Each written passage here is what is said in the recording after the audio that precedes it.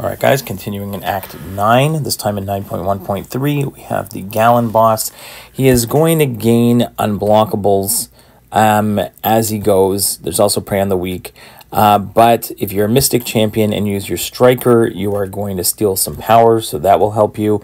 And Wiccan absolutely shreds this guy because we are just not going to let him get buffs. We're going to try and keep up our neutralize as much as possible, which also means I can ignore the unblockable buff.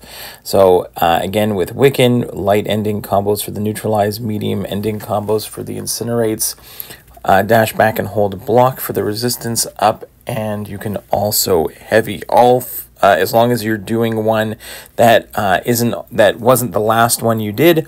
It's just going to extend the duration of all the other ones. And if you end a combo into a special, you will also extend the duration of the spell that you finished your combo. So if I finish my combo with a light ender and then into a special, it's going to be a longer extended duration on that spell.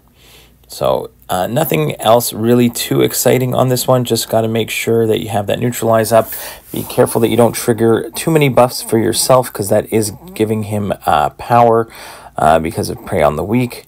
But really, as long as you have that neutralize up, you don't have to worry about his unblockable. You can just bait some special ones, and as long as you keep his buffs in check, he's not going to gain any of his charges.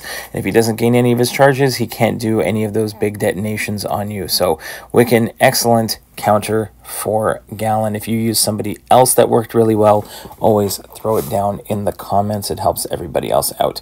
So I'll let the music play out for the rest of this one, and we'll see you in the next one, guys. Bye-bye.